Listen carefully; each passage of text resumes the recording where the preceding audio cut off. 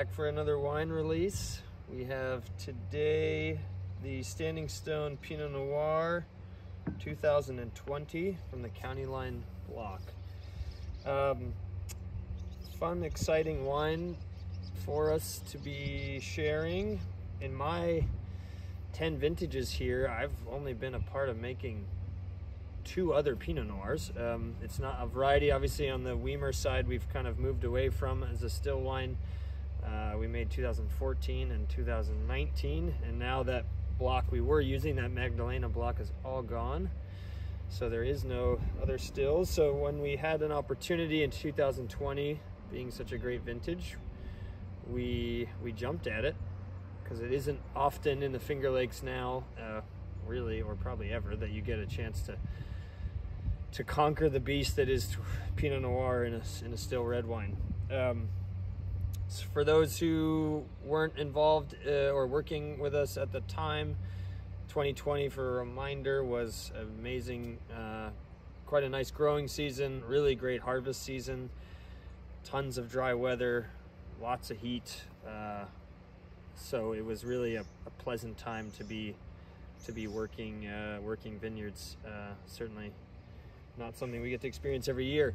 So the Standing Stone block is just up, right off to the left of the tasting room, kind of up onto the hill, running right up into along 414, and then down towards what was Merlot, which is now Fallow. This block was planted by Tom and Marty when they took over that property and started Standing Stone as a proper winery in 1994. That was part of their initial grouping of plantings that they did in those kind of mid-90s years. We're gonna have to defer to Gary when we release this video about the timing of of Standing Stone doing a Pinot Noir release, or Jim or Anne.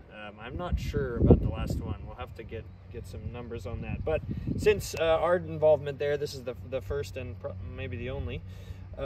Picking on the 12th of September, quite early, but again, with such an early year we were having there. Pinot is an early ripener, as everyone knows, and then in a vintage like that, where we had very small crop on the vines because of the drought stress. The vines, people might remember the very, very short amount of leaf area on those plants. They really did struggle a little bit with the dry weather in 20. So we had a really low crop, but really concentrated as a result, obviously, and really quite beautiful fruit. I mean, I remember holding the clusters, some of the most beautiful Pinot I've ever seen, and maybe will ever see, the way things are going with the weather. So it was very obvious to Fred and myself and Brianna and everyone on the press pad that we were going to be making a still wine with that fruit, because it was really quite special. So that went all into a mixture of destemming, and then we added some stems back in on the initial fermentation to provide some nice aromatics, and also it helps to stabilize your color and even cool the fermentation a little bit, because you're adding some mass back in with the juice and the destemmed berries. Obviously fermented for a couple weeks in tank and then pressed off. We had 3 500-liter barrels that we ended up with in our kind of standard neutral 500-liter Hungarians that we like to use, and then aged for 8 months through the winter into the spring, went through malolactic, and then we selected 2 of the 3 barrels for this wine.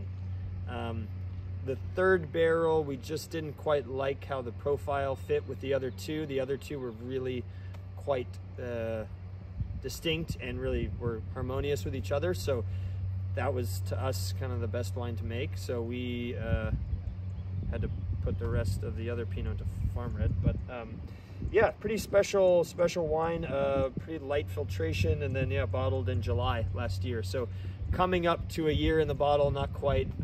Obviously mid-May release, so but yeah, so it's had some time to kind of come back together, which is great. By the time we get this out, everyone's been selling it and working with it, so everyone will have some thoughts about how it smells and how it tastes. But yeah, I think for us on the wine side, winemaking side, it really is quite a cool wine to have. Really just, yeah, feels like Pinot, which we don't get to say too often. It's got that kind of a little bit of forest floor, a little bit of dark cherries, you know, some of the darker red fruits, which is really nice, but some earthy, dusty kind of notes, which is really exciting. Yeah, good tannin. It's definitely, you feel the weight of the vintage. It's not, it's Pinot, but it's definitely Pinot in a slightly, for our area at least, a more powerful expression, which is, I think, something that's pretty distinct to Standing Stone and distinct to the vintage. So, not a lot of it, unfortunately, but that's how it goes sometimes. But a really, really special wine, and yeah, a good kickoff for the red wines from 2020, along with the Saperavi. So, we'll see everyone soon.